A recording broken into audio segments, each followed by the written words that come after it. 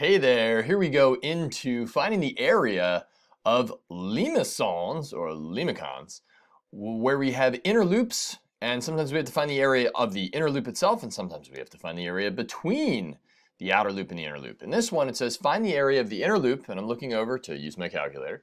We're allowed to use our calculator, and we're going to find the inner loop of this thing, 2 plus 4 cosine theta. So to figure that out, we need to first know where the inner loop starts and where it stops. And I'm going to show you two different integrals that would get you the same exact answer. So the thing that we've got to understand here is that this curve starts here at theta equals 0. And when we go and we trace all along here, if we were to start finding area, we would be finding area of like a sector like that, which overlaps some of what we want but doesn't give us what we want. So we have to wait till we enter the inner loop right here. And we're going to enter it there, and then we're going to trace out this inner loop like this. That's the area we want. So the question is, what is that value right there, when we start entering into the inner loop? And what is this value right here when we get halfway through the inner loop, and then we can double it? Or we can go all the way through the inner loop like this. That's up to you how much of the inner loop you want to do out. I like to do half the inner loop and then double it. So that's the main game plan right there. So let's actually set that plan into motion now. Okay, so first things first, to figure out where an inner loop begins, we need to set r equal to 0. So it'd be r equals 2 plus 4 cosine theta equal to 0. And when we solve that out, we'll get, let's see, cosine theta is equal to negative 2 over 4, or negative 1/2. Where do I get that from? I subtracted 2 and I divided 4. So where does that occur? Well, we're only going 0 to 2 pi here. That's all we're concerned with. So cosine theta is negative 1/2 at theta equals, that's going to be 2 pi over 3 and 4 pi over 3. So that means that the inner loop, we enter the inner loop here and we exit here, because that's where our inner loop starts and stops. And I actually go over this in the limacon graph lesson in lesson 5. So check that out if you're like, wait, what's going on with this inner loop? So we start at 2 pi over 3, we enter the loop there, and we exit it there. So if we're not using symmetry, you would use your normal formula of 1/2 r squared d theta. And in this case, the first angle that we'd enter in would be 2 pi over 3. That's where we enter the loop, and then we exit it at 4 pi over 3. That would cover you, as I showed before, all the way around the loop, like that. Now, overall, that simplifies to 1/2. The integral simplifies. I guess we're plugging in for r. 2 pi over 3, 4 pi over 3 of 2 plus 4 cosine theta, all of that squared. And we'd use a calculator to evaluate that, which I'll do shortly. Now, the other way we could do it is with symmetry. We could figure out where that inner loop is most negative. Now that would be halfway between 2 pi over 3 and 4 pi over 3, which happens right here at pi. So that would be 1/2 the integral from 2 pi over 3 to 4 pi over 3. Just kidding, to pi, right? We want that halfway point. It's a funny joke, right? So we'll do that all the way out to pi. And we'll double it. And we're going to double it because what we're doing there is just finding this area right here and then doubling it to find the area of the top part as well. And that would be 2 plus 4 cosine theta, all of that squared. That's it.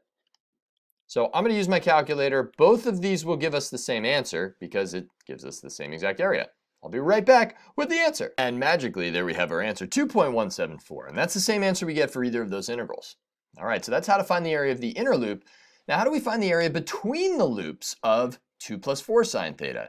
Now this one is a little bit nastier, and I'm only going to use symmetry here because I find it to be very, very effective. What we need to do here is first recognize that the area between the loops would be all of this area right here. So what I'm noticing here is that in order to find that area, I need to know when it is that we basically exit the loop right here, right? So if I take a look at this curve, there's a lot going on here, a lot. So it's really important to know where this curve starts and then kind of go on from there. Very, very important. Because if I can find the area from here to here essentially, so this is one of the hardest kinds of problems there is, find the area between the loop, then we're good. But I want this area right here. Now the problem is that if I start finding this area, look what happens. I end up crossing over and finding area of some of that inner loop. So the overall idea that I want here is I want the area with the inner loop. So I'll say area with inner minus the area of the inner loop. So what do I mean by that? Well, if I find the area of this sector right here, all of that, that's finding some area that I don't want, which is fine. I just need to subtract it out. I'm going to find the area of this half of the graph, and then I'm going to double it. Now, first things first, we need to know what point this is right here. So we need to know when r is equal to 0, and also kind of get an idea of what's happening here with the graph. So the inner loop will start happening when r, as we saw in the last part of this video, is equal to 0. So it's 2 plus 4 sine theta equals 0. If I subtract 2 from both sides and divide by 4, I'll get sine of theta equals negative 1/2. Okay, so now where does that occur? Well, that occurs, just taking a look at a real quick sloppy unit circle, when theta is equal to 7 pi over 6, and then again at 11 pi over 6. So these two values there and there. That's very interesting. Now, we've got a bit of an issue, because if I'm going to integrate this entire half right here, I've got to start at 11 pi over 6. Why is that? We enter the loop at 7 pi over 6. We exit the loop at 11 pi over 6, and that's exactly where this half, if you will, of this, well, limacon begins. So I can't integrate from 11 pi over 6 up to, this would be pi over 2 up here. I can't do that. Imagine this arm kind of sweeping around, because 11 pi over 6 to pi over 2 actually means go from here to here.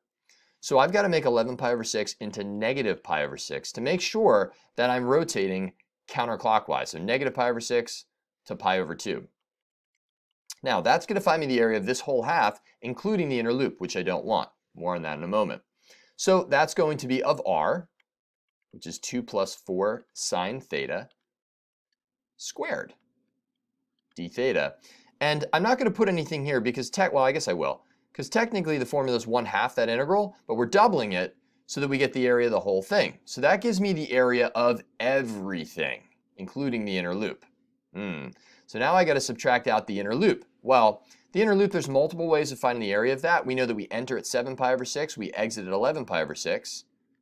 So I'll do 1/2, entering at 7 pi over 6, exiting at 11 pi over 6, and that would be of r squared again. So that'd be 2 plus 4 sine theta squared d theta. And the reason why we're not accumulating area that we don't want here outside of it is because at 7 pi over 6 we've entered here, we're finding all this area right there.